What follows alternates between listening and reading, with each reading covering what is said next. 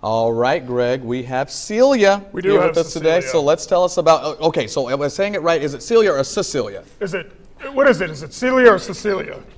Oh, like Cecilia, you're breaking my heart. That one. Yes, okay. Indeed. Let's tell us about her. And she's having all kinds of fun today. She's having all kinds of fun. She's very, very excited.